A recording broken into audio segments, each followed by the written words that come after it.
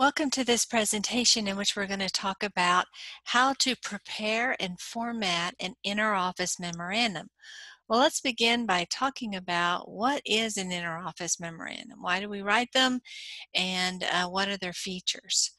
Well, an interoffice memorandum is usually going to be a single page. Yeah, I can imagine a situation where it might be more than one page, but it's usually a single page, and it's usually not much more than a few sentences on the page. So it's a very short document.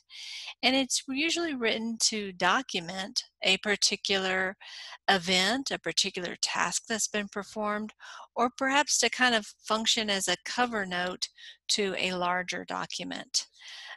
This is a document, as you can tell by the name, it's interoffice, so it's going from one office in a law firm to another. It's never going to leave the law firm, so it's not something that typically the client sees. It's not something that typically anyone outside of the law firm receives. If you're going to send something outside of the law firm, you're going to use a letter or possibly an email.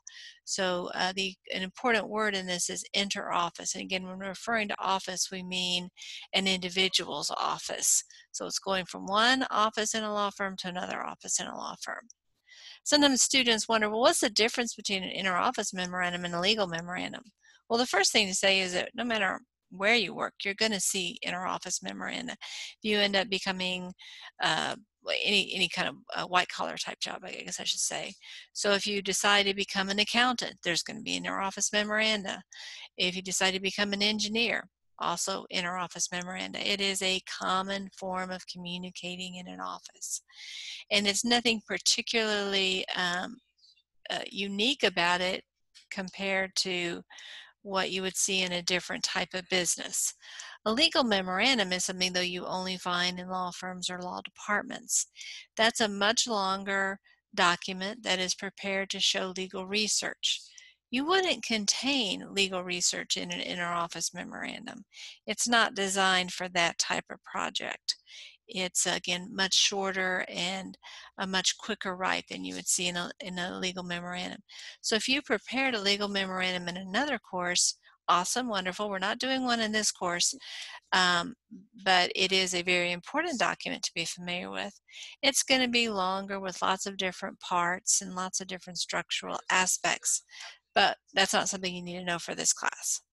So now that we've covered what an interoffice memorandum is, when do we use it? Well, again, the function of it kind of tells you when you're going to use it. You're using it to tell somebody, hey, I've done X, or here's some information that you asked about Y, or hey, see attached, there's a document you need. Those types of formats. Again, you're not going to use it for legal research, and you're not going to prepare it to share with the client. So it's an important tool. You'll very likely in many law firms produce one or more a day, but it's something that you'll routinely see from other people in the law firm. You'll be receiving them, say, from HR. There may be a memorandum that comes out regularly. Bob is going to be out of the office today, or hey, we're getting ready to sign up for benefits, or that type of thing. It used to be that these were usually paper. Many times they've been formatted for online purposes. So you may find your interoffice memorandum is online. In other words, it may be an attachment to an email. But we're going to pretend, for the sake of this purpose, that it really is a paper document that you're distributing. It really wouldn't be any different, though, if you were to simply attach this document and send it through an email message. So this is the first thing to know what an interoffice memorandum is. Let's go to our next topic, which is how we're going to format an interoffice memorandum. By the way, you may well want to jot down this information. At any point, you're welcome to put me on hold and go ahead and jot this information down. You won't find this information on Canvas, so you may want to pause so you can get all that information down. Now we're going to talk about our next thing, which is document formatting guidelines in a global sense. We'll see that 3 of these items are going to be pretty much how we format all of our documents. And so one good approach here is going to be to set up our word format so that we don't have to think about it every time. Most people who regularly used Microsoft Word have certain default settings that they have selected that meet their needs. And when they use those default settings, they don't have to think about it. Now, of course, if they want to change it, they're going to have to change it. But most people kind of have settings that they use, the vast majority of the time. So let's get started. The first thing that we're going to do is we're going to make sure our margins are set up correctly. And let's see, I think that's under, it's under layout. Okay, so we're going to go, usually most folks spend most of their time at home. We're going to go over here to layout and we're going to go to margins. And I'm going to go with normal. That's 1 inch all the way around. There are some courts that have different margins, so you're going to want to change it at that point. But the vast majority of people use normal margins. In this course, that's what we're going to use for everything. So you can just go ahead and set that up as your normal situation and go from there. Orientation, you don't have to worry about that. There's only 2 orientations. One is portrait and landscape. We're always going to use portrait, and that's the default setting anyway. In this course, we're always going to use letter size paper. That's 8.5 by 11. You may think, well, why aren't we using legal? That sounds like something we ought to be doing. There are some courts in the United States that do legal.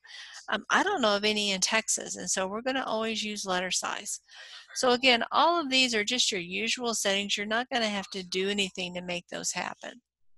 Okay, now we're going to go back to home for a second.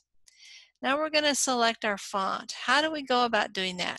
Well, we can set our font every time if we want. We can find Times New Roman. I use it all the time, so it's really quick for me to find. But if you don't regularly use it, you'll just scroll down to the T's and find where Times New Roman is and click on it. And then it'll become your font. And most people use 12 point. It's the usual one. So you just go ahead and click on that. But that's not going to change your system forever. So if you want to change it forever, you go over here and you click in the font box. You see you're on home and you go to font and you click in this corner. And you can go ahead and set these up for default. And that's what I've done. I've set it up for Times New Roman, regular, 12. And all I have to do is hit this button for default and it's good to go. For this document only or all documents based upon the normal template. I'm set. I can change it whenever I want to. I can change my default setting or I can change it for just that one document. If you do that, you're going to save yourself a lot of extra work and possibly losing points, because in this course we're always going to use Times New Roman. We won't always use 12 point, but certainly the vast majority of the time we'll use 12 point. Okay, let's go over here to the paragraph. We're going to pick on this item right here, which is line and paragraph spacing. We're going to pick 1.15 and then we're going to remove space under this. So we want it to say add and add. So 1.15 add and add. Those are the secrets that we want to go for. And we don't have any spacing before or after. Don't add space between paragraphs of the same style. And we're going to set this as default. And we're going to do this for the normal template. We're done. It's as easy as that. Assuming you're always working on the same computer and no one changes your settings, you're probably good to go. You may want to double check though. Make sure your settings are what you want them to be at the top of your page. Now we're going to look at our last setting, and this one is 1.15. We won't always use 1.15 in this course, but for this document we'll need to use 1.15. So be aware this one's going to change sometimes. You may say, well, why don't we automatically add spaces? You may look up here and say, well, Groover, clearly you have a space, but oops, I have a hanging thing there. Let me go ahead and fix that.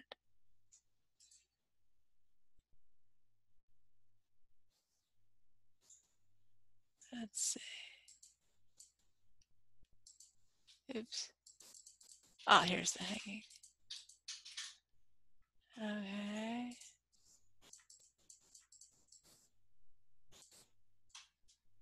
Oops.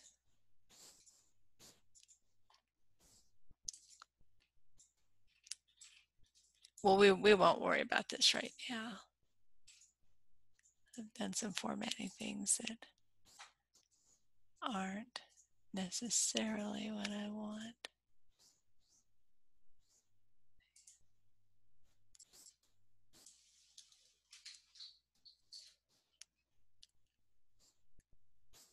There we go.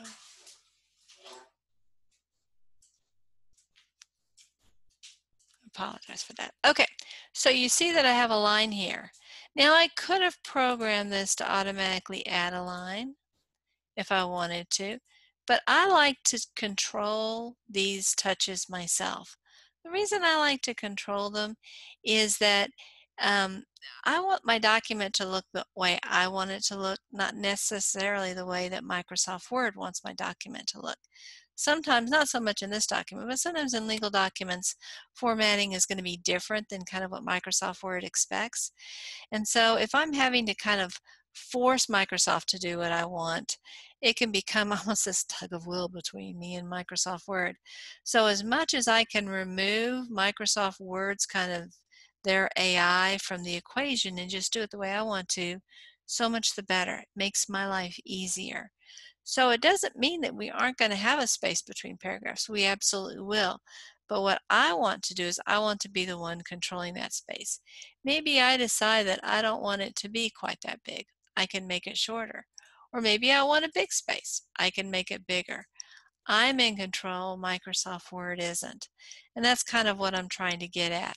This, when I have add here, this puts me in control, not Microsoft Word. Okay, so now we're going to go, and so now we should have everything set up. Now sometimes people, when they're drafting, especially the body of a document, that they like to double space it. That's absolutely fine for your draft stage. If you want to do it that way, more power to you.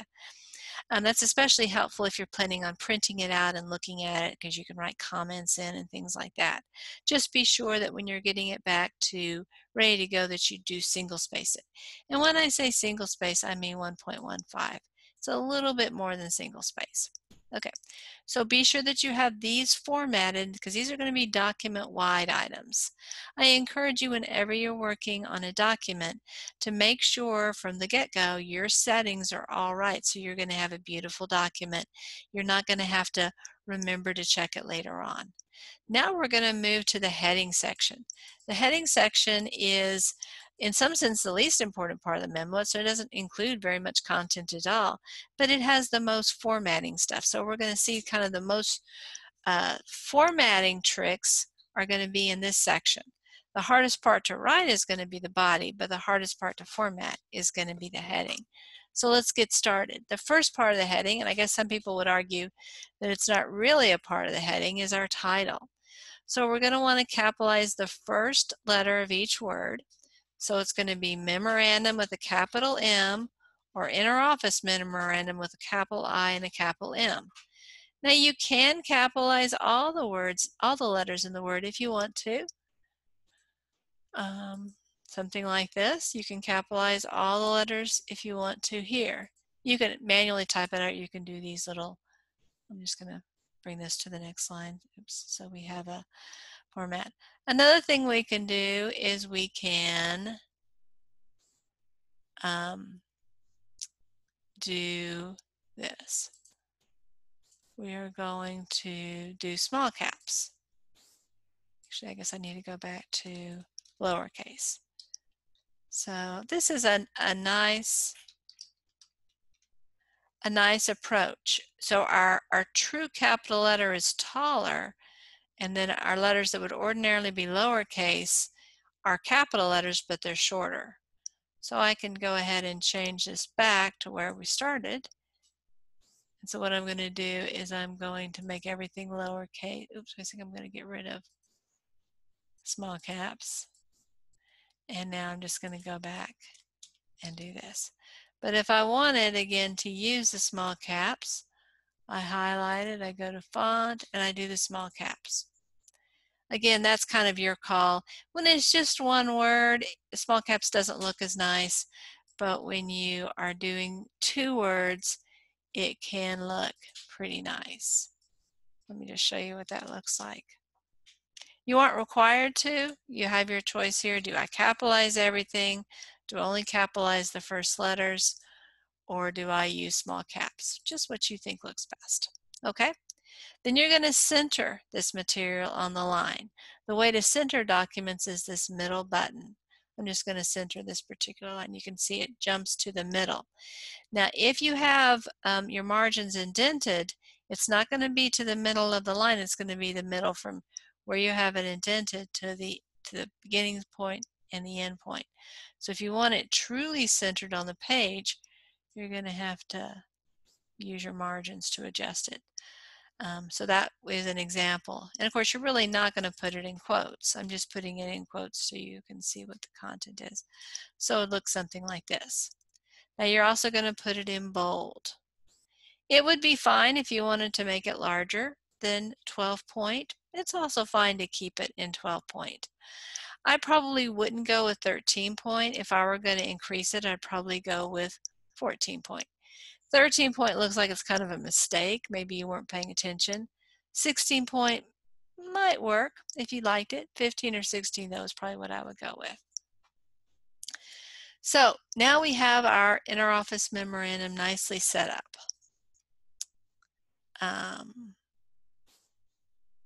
Now we're going to go to talking about tabbing. This is a major issue in documents. There are some students who every semester never get to the point that they've mastered this. So I'm going to talk now, but I'll talk about it later. But please, if I'm encouraging you to pay particular attention to this, because this is something that will result in point deductions throughout the semester.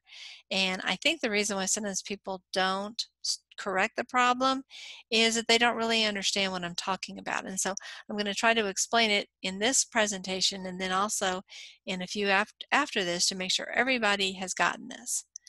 So if we look up here, we're still in the home category. We're going to go over here to this Pilcrow. That's a backwards P. I'm going to hit that. And that shows all the formatting in my document. So let me make it go away, and I'm going to make it appear. So you can see there's this little arrow sign. That means I used my tab key. So where's the tab key? On your keyboard, immediately above the caps lock key, you'll see a key that's written TAB. And that is what gives you the tab. I'm going to hit the tab button right now. Actually, that's not a good example. Sorry about that. I'm going to hit it in the middle of the line. So I'm going to tab. And you can see every time I hit tab, we get another arrow. So you may wonder, well, how does the tab key know how far to indent? Well, there are preset tabs in Word, but you can add your own tabs. You can add your own spots where you want the tab key to go to. So on this line, if I really want a series of tabs right in here, you can see I'm adding them. So now when I tab, you can see those little bitty tabs I added are all close together. Now we're going back to the old stocks. I didn't add any over there. So I can control where my tabs are. And the neat thing about tabs is it helps us line things up vertically. So if I really want, let's say I really want this L here to line up with this quotation mark, that's impossible to do with spacing. I could all day long do a line over here and then do a line over here. I can get it kind of close, but I'm never going to get it exactly close. I mean, I'll get it close, but I will never get it exact. But if I use a tab key instead, it's super easy. They now line up perfectly. And that's why we don't use space keys. The other reason we don't use space keys is that space keys take a lot of energy. And so if I'm putting these in here and then somebody later on needs to get into my document and make changes, they have to erase all of these extra spaces. So it's creating unnecessary work. Even if tabs have to be erased, there's only a few, so it's not very difficult to go ahead and do that. So the time that we use the space key is between words. And you'll see the space key is this little dot right here. There's between every single word, and they're also between sentences. Some people put 2 dots or 2 spaces between sentences. That's fine if you prefer that. But we're never going to use the space key probably more than twice. If again you think, well, I ought to put 3 spaces in here, probably what you really ought to do is put a tab in there. And if you don't like where the tab ends up, go ahead and adjust your tab here up on the line. And to do that, all you do is literally just click on it. You can add a tab just by all I'm doing is clicking with my mouse on these various spots. Okay. So be sure to know where your tabs are and to use it when you want to indent. Now, you will use some models in this class, and models can be tremendously helpful. I encourage you to use them. Some of the times in the class you'll need to use them. But also remember that if you haven't prepared the model, there may be all kinds of formatting junk in that document. And so before you get started, one thing you're going to want to do, probably before you make any changes, is click on the Pilcrow so you can see the formatting and clean it up. If the previous user of this model used the space bar to indent instead of using the tab key, you're going to clean that up. Even though you didn't put it in the model, I know that you want to make sure your documents are gorgeous and easy to use in the future. And so I'm going to expect that you go ahead and make those changes. So don't think, oh, well, because I didn't add any spaces and I'm using a model, I'm not going to get a deduction for not using the tab key. If there are some of those errors in the original document, I'm going to count off, and I'm just going to let you know right now, there are. Most of our models that we use in this class have the incorrect usage of the space bar. I've kind of planted some things like that so that you'll have practice in making those corrections. Okay, so that's the information about tabbing. Remember that this information isn't just for this particular assignment, but for lots of other, in fact, all assignments really. Now, bolding of the heading is going to vary. Some law firms do it one way, some law firms do it another way. For this particular assignment, though, the rule of thumb we're going to use is you're going to bold the name of the document, whether you use memorandum or Interoffice Memorandum, and you're going to bold the subject line. You're not going to bold the rest. Now, some people do bold these categories, the to, the from, the date, and the subject. And again, that's perfectly legitimate, but you know, for our purposes, that's not what our particular law firm does. Okay, so now we're going to talk about what we capitalize in our heading. We've already talked about how we capitalize the term memorandum, but we are going to capitalize our to, our from, our date, and our subject. We're going to capitalize all the words in these expressions. We're going to capitalize obviously people's first name and their last name and their title, but we're just going to capitalize the first letter. So if my name is Lily Langtree, I'm going to capitalize the L and then the L, but I'm not going to capitalize the I-L-Y or the A-N-G-T-R-E-E. And if my title is Lily Langtree is Senior Paralegal, I'm going to capitalize Senior and Paralegal. If my title is Senior Paralegal to Marcia Berry, I'm going to capitalize Marcia Berry, but I'm not going to capitalize a little bitty word like to. So you capitalize all major words, but little prepositional words aren't going to be capitalized. Now you may think, well, should I spell out senior or not? And that's really your choice. I would definitely spell out the major word. So let's say you are the secretary, or let's say your title is administrative assistant. It would be fine to spell out, oops, sorry about that, to spell out the whole word. Or you could abbreviate admin assistant. But your actual surname, or not, I'm sorry, it's not surname, your actual noun, your actual title word is going to be spelled out. So don't abbreviate the noun, so to speak. Okay, so that is the rules about capitalization. Each one of these segments are going to be presented in this order. So we're going to go with our to section first, then our from section, then our date, and then our subject. This is the most common order for interoffice memoranda, but you may find that your office does things somewhat differently. Obviously, you'll adjust, well, any of these aspects to the particular format in your office. So our first component is going to be to. As we know, we're going to capitalize the TO and we're going to end with a colon.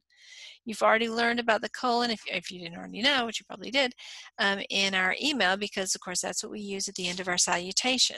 But if you need a refresher, the colon is the key to the right of the L key on the keyboard, and you have to shift to get that. The semicolon is the one key that you get when you don't shift. So let me just type it so you can see. I'm going to tab. Now I'm going to do the semicolon. The semicolon is what we might call a wink if we're doing emoticons. And this is going to, now I've shifted, and this is going to be the colon. So it's just a dot above a dot. Again, it's the same thing we use when we're doing Dear Mr. Smith or whatever. So to colon. Now we're going to tab once. Now we may need to tab twice to line up the rest of our text, because obviously to is really short and subject is really long. So once we get to the point to get everything formatted and we see, oh, well, gosh, the subject line, once we tab subject line once, we're out here, we're going to have to tab twice maybe for to, and who knows whether we'll have to tab once or twice for from and date. But keep in mind, sometimes there's more than one tab you need to do here. You're going to provide the name or names of the recipients, the first name and then the last name. Again, some law firms do Smith, comma, Harold, but we're going to do Harold Smith. And we're going to put each name on a line. So if we have to Harold Smith, and then below Harold Smith we have Jessica Zavala, then the J in Jessica will line up exactly with the H in Harold. You may find you need to tab 3 times to get that to line up. So here's an example of what we're going for. To, and you can see I tabbed twice because I could see this is a super short tab, so I'm going to need to, and we're sending it to Beatrix Potter, obviously the writer of the Peter Rabbit stories. Okay, now we're going to order the name. How you order the names, in this case Beatrix Potter is just one person, but if we're sending it to Harold Smith and Jessica Zavala, we, of course, you have to decide, well, which name goes first?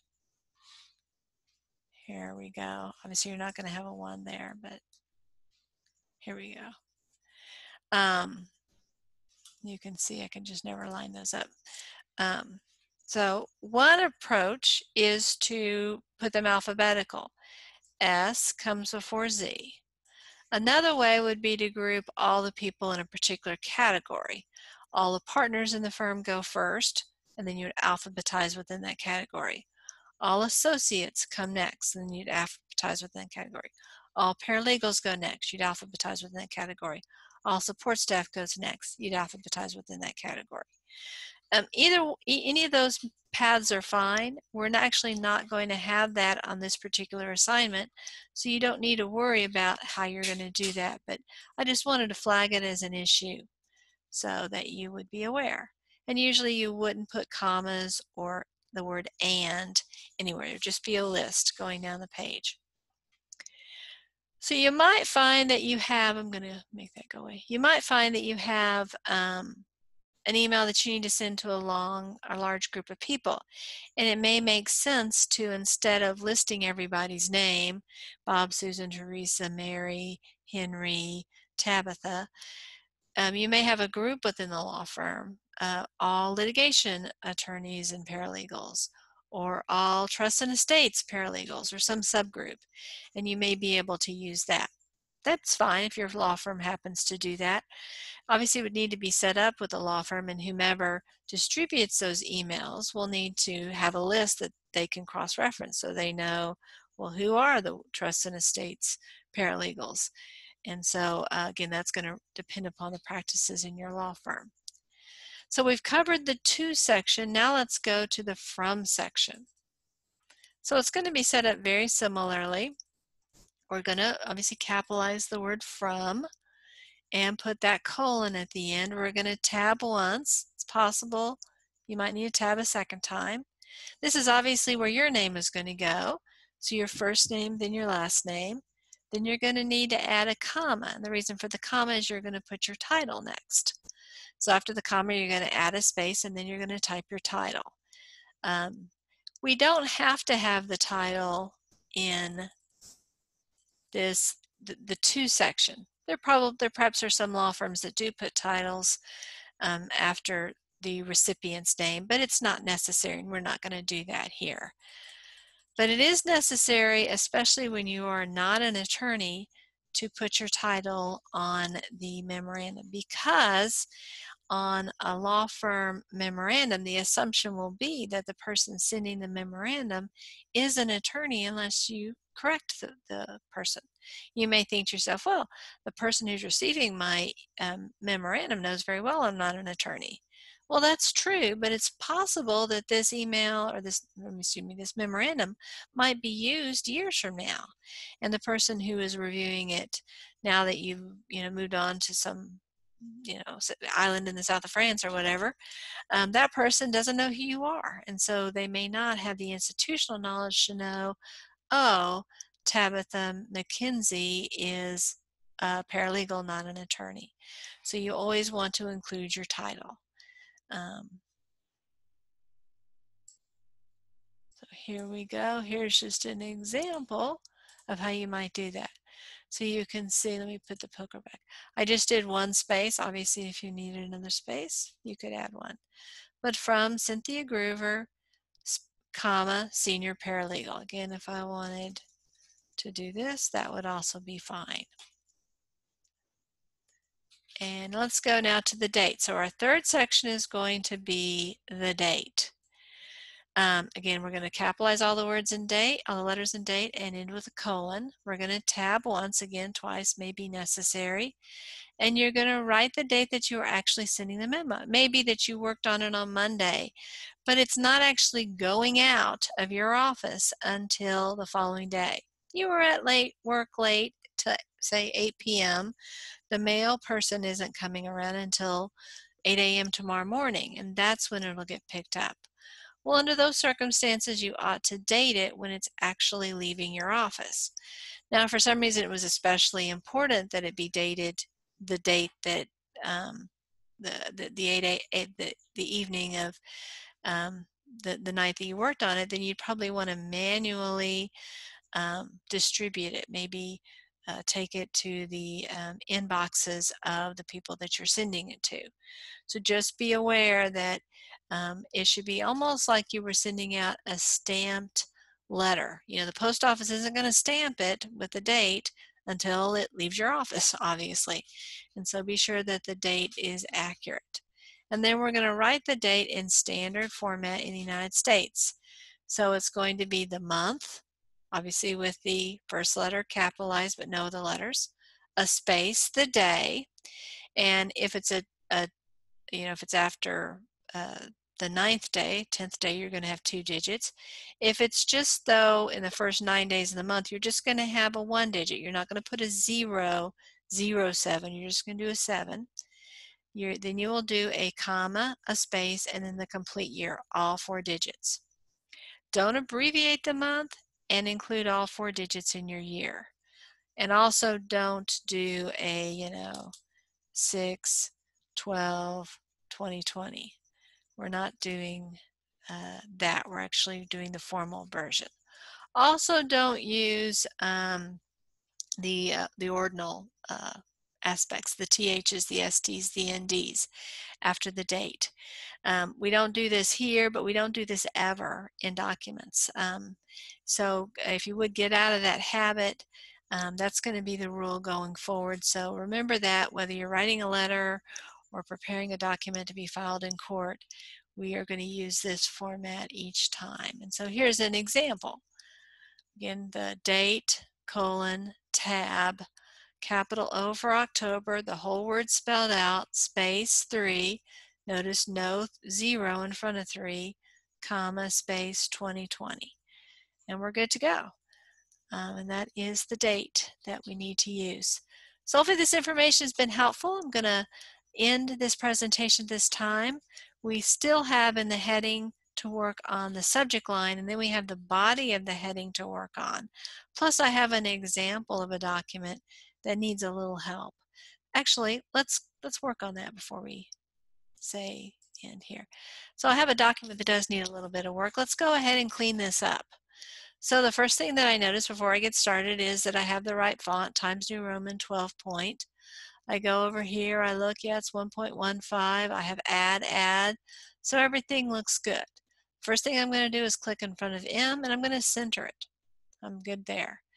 Here, I'm not going to put anything in bold because we haven't gotten to the subject line yet, but I am going to capitalize these words. Now I can manually capitalize it, or I can go in and do this. Either way is fine. Doesn't matter. You can see that these have kind of this rough edge to it because I have spaces instead of tabs. So I'm going to get rid of the spaces and I'm going to tab. I'm going to get rid of the spaces here and tab. Rid of the spaces here and tab. There really is a tab there. It's just the world's shortest, smallest tab. So I'm going to tab again so everything lines up. So you can see my L is directly above my M and my F. I couldn't do that with a space bar. Okay, so we have Lawrence McKenna, that's the recipient. That looks fine. Let's assume I am Miranda Smith. Well, I'm missing my title, so I'm going to say my title is Legal Assistant. Okay, so that's good. And now I'm going to go to my date, and you can see there's some problems with this. February, was it 3rd? Is that what I wrote? Comma 2020. So it looks like it is appropriately formatted. I'm going to make the Pilcrow go away. Just see what it looks like. Looks like I've got some extra spaces here. I'm going to remove those. And so I'm ready to go ahead and add my subject line next, and that will be in our next presentation. Thanks for your attention. I hope that this was helpful for you. Have a wonderful day.